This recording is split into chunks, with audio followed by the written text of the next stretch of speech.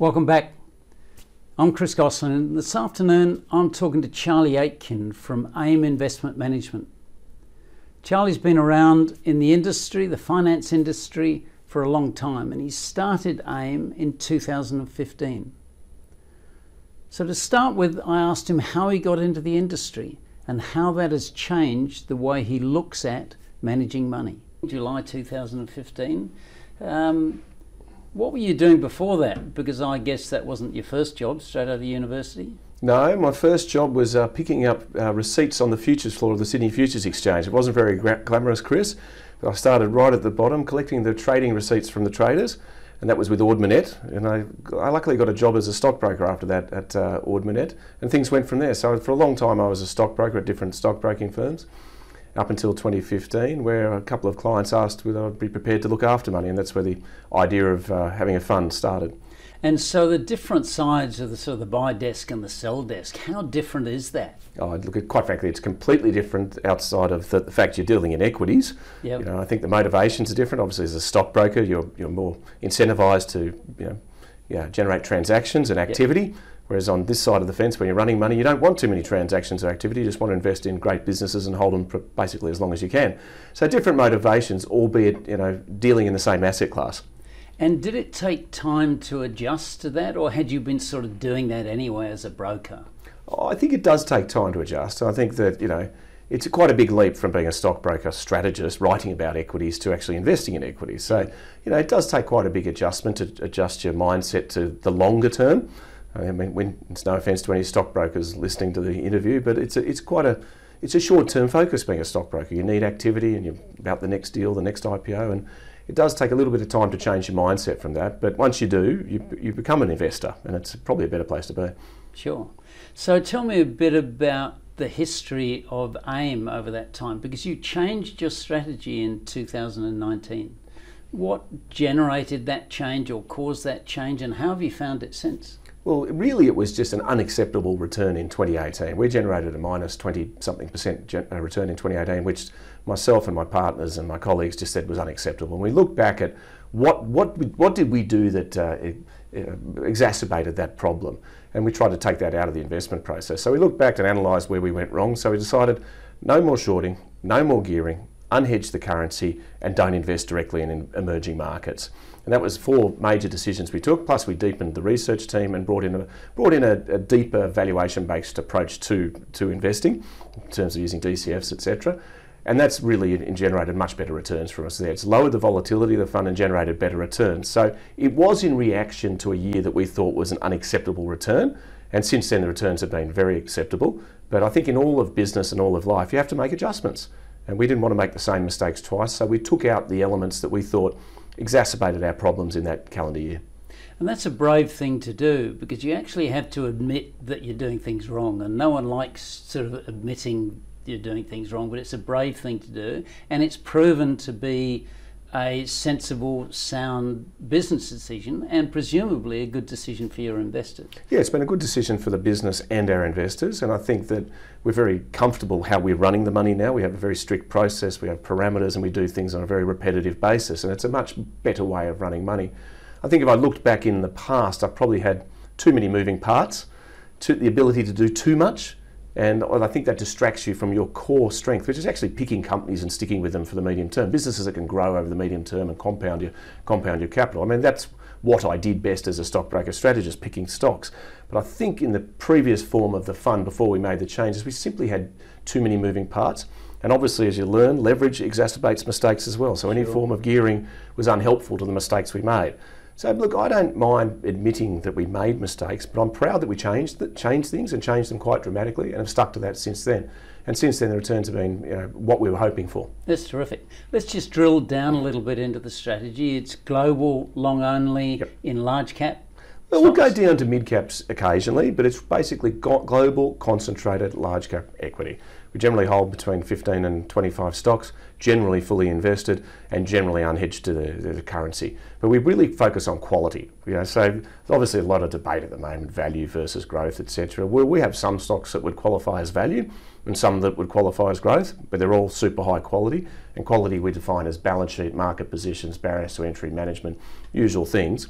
But we like to say we invest in concentrated quality. Probably a good place to be, value and growth, because as you say, there is this argument at the moment about where you should be. So as long as the company fits, you're happy with what sector it fits in? Yeah, exactly. I mean, there's certain things we won't invest in because the return on invested capital is weaker than we would like to achieve inside the portfolio.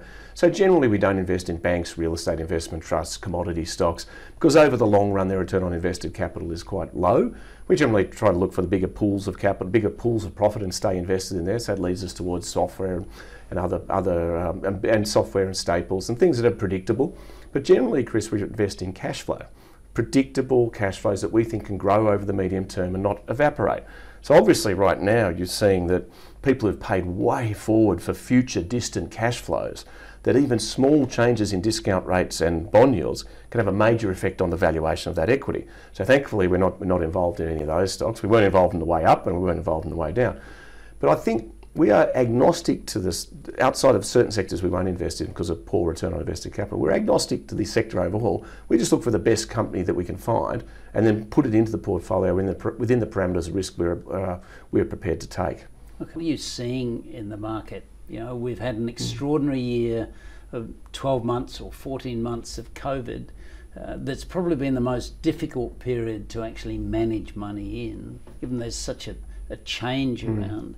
What are you seeing going forward now for the next 12 months? Do you look at it that far forward? Yeah, absolutely. Look, we're trying to invest over 3 to 5 years, so we're thinking about the next 12 months. I mean, really, we've been thinking about inflation and bond yields and corresponding with our investors and changing the portfolio a little bit since about September last year, feeling that the risk of inflationary pressure in the current period in the next 3 months, as we cycle very low inflation PCP numbers from this period last year, the peak of the pandemic, that there will be some high headline inflation numbers. The market might get a little spooked. Also, you've got a lot of bond issuance coming up from governments, and there's quite a lot of supply of bonds as well. I think my overarching belief is that interest rates have bottomed. They can't go any lower. People should remind themselves of that constantly. They can't go lower. So what does that mean? That you may have seen the peak valuation of profitless companies. It is amazing to me, Chris, that the market in a pandemic and out of a pandemic was led by profitless companies. The best performing companies made no profits and consumed capital. That is not a sustainable situation in my view. Now we're seeing a bit of air come out of those pockets of the market and a bit of rotation to more stable, traditional industrial companies and some commodity stocks. And I think that'll probably continue because the pathway of inflation and growth and everything is higher. Bond yields will probably trickle higher, but we need to put this in context. The lowest 10-year bond yield ever in US 10-year bond yield in history before the pandemic was 1.32%. As I speak to you today, the US 10-year bond yield is 1.56%. It would be considered a colossally low interest rate. So it's amazing how the market may well have priced very, very low discount rates and very low bond rates as permanent, and has been obviously caught a little bit off guard in the recent times. But we don't invest in profitless companies. So we didn't own Tesla on the way up, much to our annoyance, but we won't own it on the way down either. Sure. We don't own the buy now, pay later sector. And so what? They simply don't meet our investment criteria of generating cash and barriers to entry, etc. But I think you've probably seen the peak in the price paid for profitless tech companies.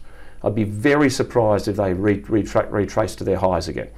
And there's been a lot of people chasing money, a lot of people chasing performance, and I think the air could continue to come out of that. But we hold a pretty balanced portfolio. We have everything from Berkshire Hathaway through to Microsoft, through to PayPal, through to Coca-Cola, and that is deliberate.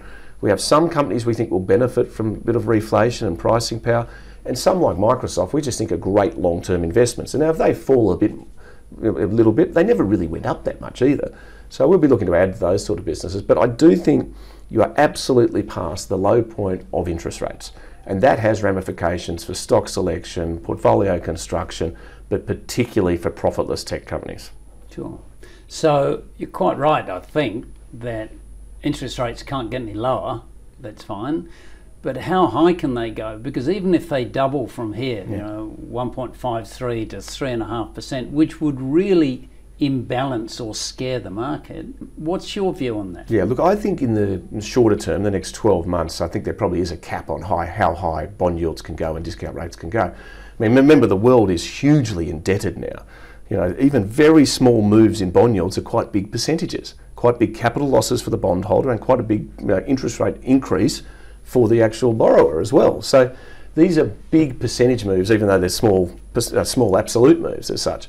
So look, I think with the actions of central banks, demographics, and probably some of this inflation being transitory, not necessarily permanent, the bond yields may in the shorter term peak at around 2%, which is hardly a high bond yield of anything, and generally probably not a headwind for the equity market overall, because it's reflective of growth, the world recovering with vaccines, and all of us going back to normal. So I think that's but I do think that central banks will not like bonds getting out of control. It undoes all their work during the pandemic. It upsets all their targeting of full employment and full GDP growth, etc. So I think around 2% on the US 10-year bond might be where it peaks out in this current move, which is really not that far from where we are today. So it's just the speed of change, Chris, that gets people. You know, if you bought some software as a service stock on a multiple of $1 trillion, and the bond yield moves from 60 bips to 160 bips, it's a problem. You know, and I think that's the speed of change that's caught the market a little bit here. But I don't believe in sustained long-term high inflation. I don't believe interest rates will ever get back to where you and I, experience them in our lifetime. But I do think that they will edge higher from here. And I think that's okay. Higher interest rates that reflect growth and a little bit of inflation are absolutely excellent for equities generally. Sure. So just leaving the markets aside a bit and looking at the economy, you can see positive things ahead for the economy. Vaccination, Yep. A lot of stimulation should actually improve things all around. A lot of cash sitting on household balance sheets and presumably on profitable companies' balance sheets. Yeah, I think absolutely. Look, I think Australia is the poster child for how the world will look in possibly 6 to 12 months' time. We forget, Chris, that we're sitting here in Sydney doing this interview. This has been the single best place to be on the planet for the last 12 months. I have a brother who works in London, and he's been locked in his house with his 3 kids and his dog and his wife, and it's been hard all through the winter. We just don't understand how draconian these lockdowns have been globally, and the effect that it's had on spending and confidence and everything. So Australia, where we're broadly, with the exception of Melbourne, I suppose, been relatively immune to this. If you go outside today, and I was in the CBD this morning and then at Barangaroo this afternoon, it's normal. It's basically normal. People are going back to work, and it's a normalised world. So yes, I am optimistic that the world will recover. I think the vaccines will work. I think the rollouts will work. There may be a bit of a delay on international travel. I don't see that opening up quickly, but there's incentive for governments to keep us spending in the domestic economy. I mean, there's nothing wrong with keeping us here and making us spend in Queensland or Tasmania. It all goes round, all gets collected in tax and GST, and there's some good outcomes from that. But I believe we're on a pathway to a more normalised world, like the world was in 2019 when we never saw any of this coming. And so a lot of our portfolio tilts towards businesses that would benefit from reopening, things like Coca-Cola and Heineken and MasterCard, and just businesses that generally benefit from a normalisation of the world and activity. But in the Northern Hemisphere, Chris, I genuinely believe it could be like a war ending. It's been that hard. And remember, when wars end, people spend, there's confidence. It could be a very big bump in spending.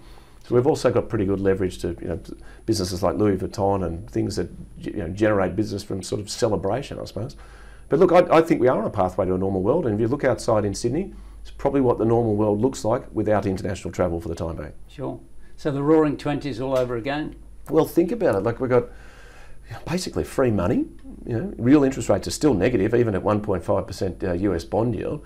If cash in the bank's going backwards, in Australia, house prices have started to go up. The share market's doing okay. People are back at work, getting off JobKeeper. Yes, there's a lot of debt in the world. I get all that, but there is reason to believe in a better world. And GDP growth cycling very low numbers from this time last year. When I was writing strategy as a stockbroker, confidence is like a virus too. Once people get confident, it spreads, and people get obviously FOMO and fear of missing out and all that sort of. And I just feel the second half of this year globally could be quite positive as people just get back to normal. Charlie, terrific to talk to you. Thank you for your insights into the market and your investment strategy. We look forward to speaking to you again soon. Thanks, Chris.